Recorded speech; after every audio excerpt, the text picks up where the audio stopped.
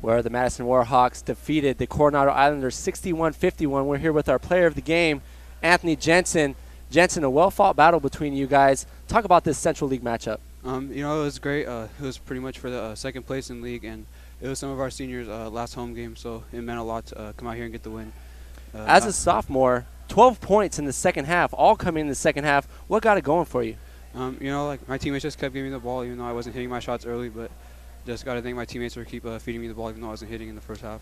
It got a little testy there at the end of the game. Could you talk about that a little bit? What was going on? What was being said between the players? I mean, it just got a little, like chippy between us because, it's just an intense game. But, I mean, it's no harm. Or it's all love. It's just in the heat of the moment. Right. And what did you see out there? I mean, you had 0 points in the first half and then 12 points. What got it going for you? What did you see on the court that you didn't see in the first half? Not much, really. It's just a matter of getting my shot going and if it's hitting or not. Maybe I lost a little bit of confidence in the first half, but I gained a lot of confidence in the second half. I took a lot more shots, so I think that's pretty much it. You guys lost to them at home, the Coronado Islanders. How good was it to come on your home court and get them? Oh, it felt great. We lost to them twice last year.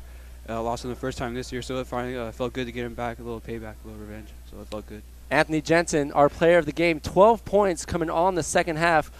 Good job by you and the Warhawks as it looks like we'll get the home game for the first round of playoffs.